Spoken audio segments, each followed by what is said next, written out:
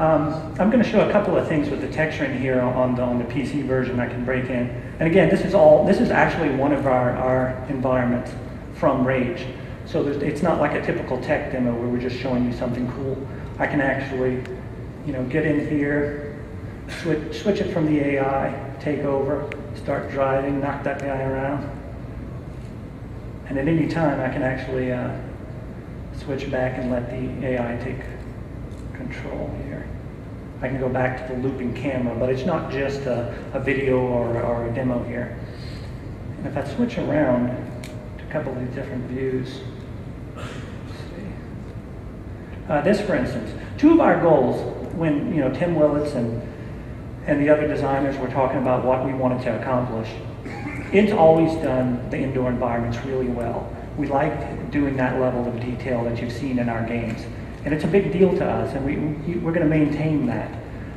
But the reason we chose this environment is because it's something a little different. But we still managed to get this kind of large-scale detail you see here with giant cliff faces and boulders. And you don't see a lot of procedural stuff, although we could use that if it made sense. But you can go from these giant boulders all the way down to a pebble level, basically. It gives the artist enough freedom where you won't be embarrassed if the player hops out of his vehicle and wants to walk around. Because a lot of the things we're planning in Rage actually call for that level of detail. So all of this, like these bones, and I'll show you in the tools how we kind of get to this level of detail. And again, here you can see a lot of large-scale detail, giant boulders, stuff you would expect in a modern racing game when you're zooming by. But the thing you wouldn't expect is you can actually get out and go right down to the pebble level again. And this entire terrain, even though we've chose this setting, it's basically a desert canyon-y kind of valley. If we wanted, because of the way John set up the mega texturing, every single pixel can be truly unique. So if we wanted to go from a desert to an oasis to a snow-capped mountain to a lava-filled volcano, it doesn't matter. The artists are literally tasked with making great art instead of in the past worrying about how many new textures they can introduce.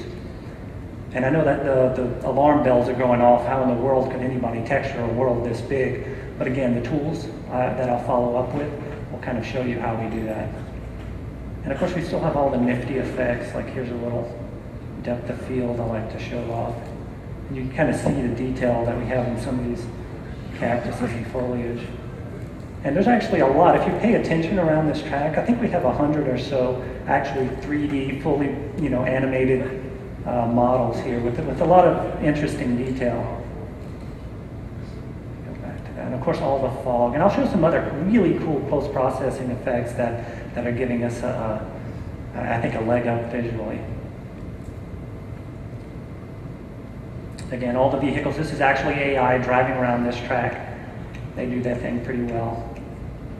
Switch between those.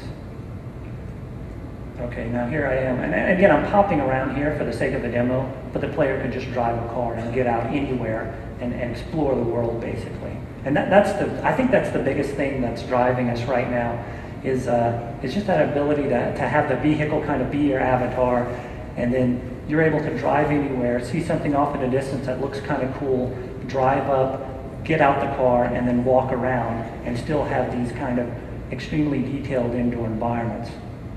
I decided to throw the vendor in here.